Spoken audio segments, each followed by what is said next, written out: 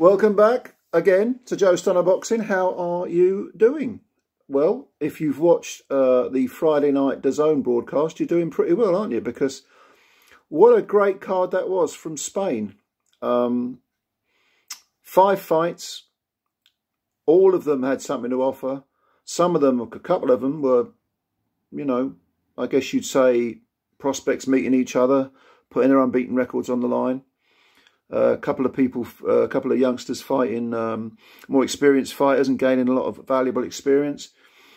One absolute barn burner and headlined by Sandor Martin, who was coming off that terrific victory over Mikey Garcia last year.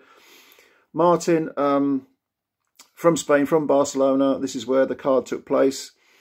Really excellent night's boxing. It really was.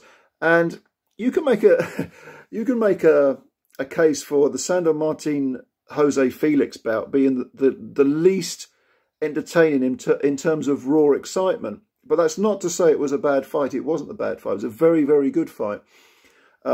Primarily because Martin won a unanimous decision, almost a whitewash. I think 2 cards had it 100 to 90 and one had it 99-91, I think.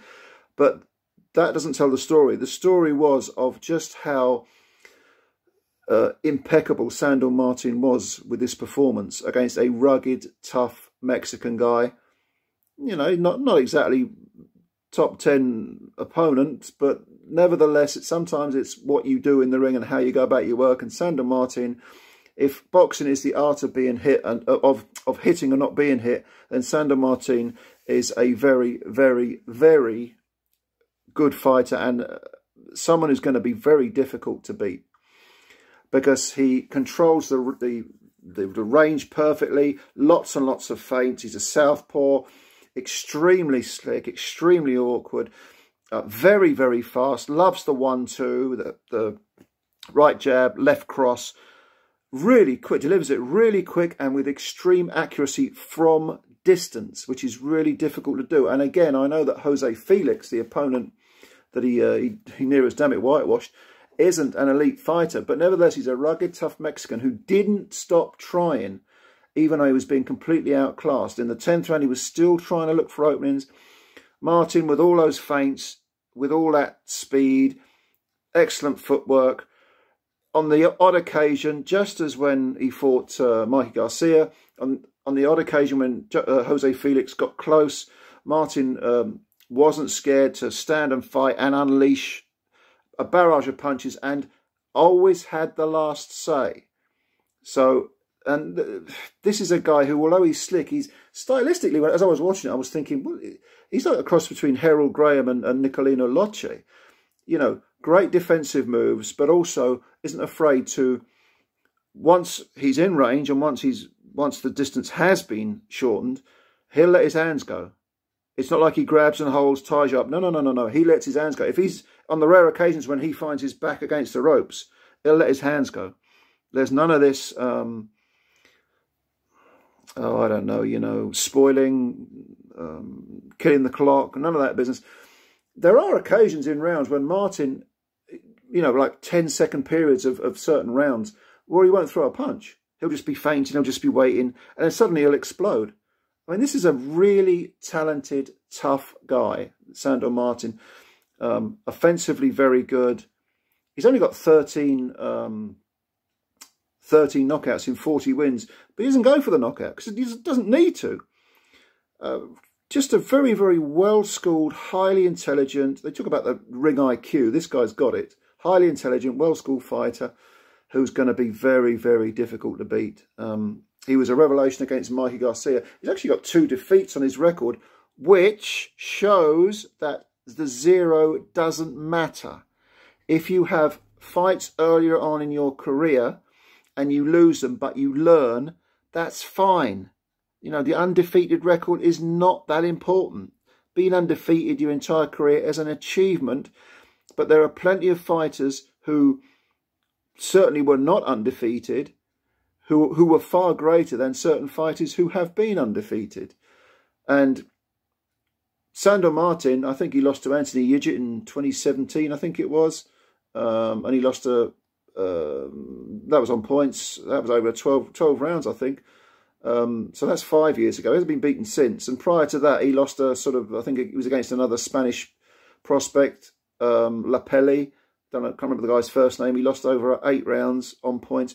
Those are learning fights. And this card, this DAZN card from Spain, had several fights where I'm going to do a few other videos about certain fights because I think they're interesting to sort of dissect.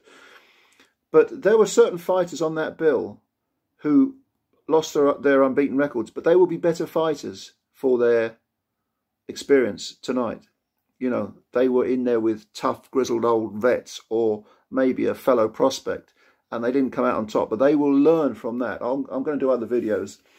But getting back to Martin versus Felix, Jose Felix, you may remember him last year. He fought Tyrone McKenna and lost on points.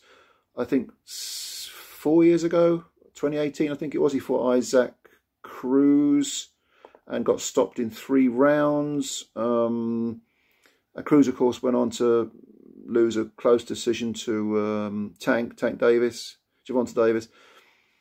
So, you know, Jose Felix, a tough Mexican kid. He's not going to be a top tenner, but he'll make a few quid. And he does have 39 wins, and I think 30 of them are by knockout. So he can punch a bit. He'll make a living, you know, as a good gatekeeper type. But Sandor Martin, he's got to be looking at a world title fight now because he's earned it. He's so good. I mean, this guy is really good. Razor sharp reflexes. Really, really talented guy.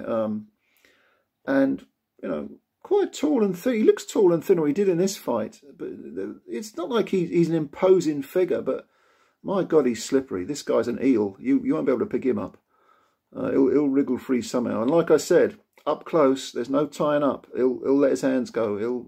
This is a good fighter. Controls the range perfectly. I mean, he's always on the periphery, you know, and you're feinting and you're looking to try and find a little gap. There aren't any, or they're very, very rarely they're very, very rarely the gaps appear for you to even get close to him, never mind land punches. So, yeah, very impressive from Sandor Martin. Did you see this fight? Did you see this card? If not, and you've got DAZN, watch the whole card. Don't just watch this fight. This is a good fight. You know, if you want to show a young kid how to box, how to hit and not be hit, this is a good fight, good example. But the whole card had a bit of everything. A great deal of skill, crossroads fights, old guys against youngsters, an absolute barn burner, which I'm going to do a video on, which I'll get to another time. But yeah, great card on DAZN. And you know, very no frills. We didn't have to suffer, you know, Sweet Caroline, and it wasn't full of boozy fucking cretins, you know, doing stupid chants. And it was just good quality boxing. 5 top bouts, every fighter, a real fighter. And I love this sort of stuff, you know. This was my kind of card. Go on DAZN and watch it. From Barcelona, from Spain. And yeah, well done to Sandor Martin. Bad luck to Jose Felix. And yeah, let me know what you think. If you're new to this channel, we celebrated getting to 400 subscribers last week, or earlier this week. Thank you for subscribing. If you're new to the channel, subscribe. Hit the like button, share the video, leave your comments. You know the drill. And take care of yourselves as always. I will speak to you soon. I'm sure this isn't the last video I'm going to do about this card because it was a good one. Check it out on DAZN.